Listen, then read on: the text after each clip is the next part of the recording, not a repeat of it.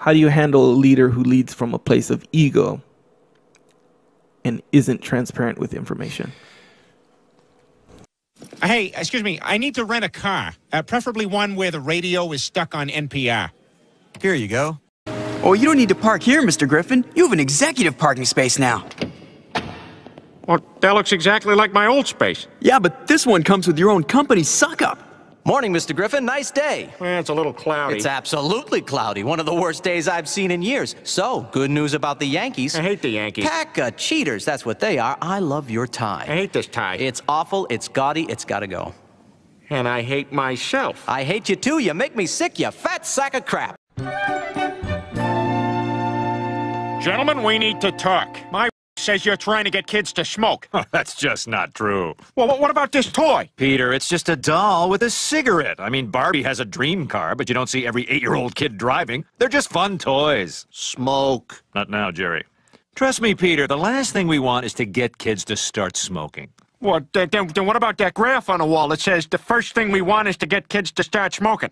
That? Oh, that's just something my son made me in art class. Huh. Well, then what about that post-it? It says the graph was not made in art class. We really do want kids to start smoking. Look, we're a caring company. I mean, would you really be the president of a company that didn't care about kids? No, but I'm not the president. Yes, you are. If you want to be. Oh, wow. Imagine me president. I'll do it. Attention delegates. This session of the United Nations is hereby convened.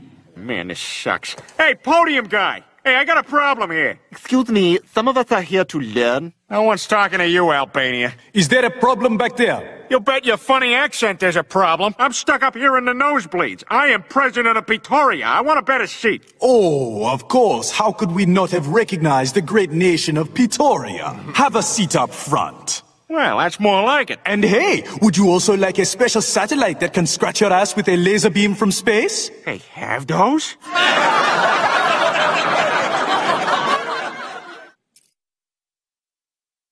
Your father has returned. Dad! Peter! How are all your business trips? Oh, exemplary, Chris. I don't understand what either of those words mean. One of them was Chris.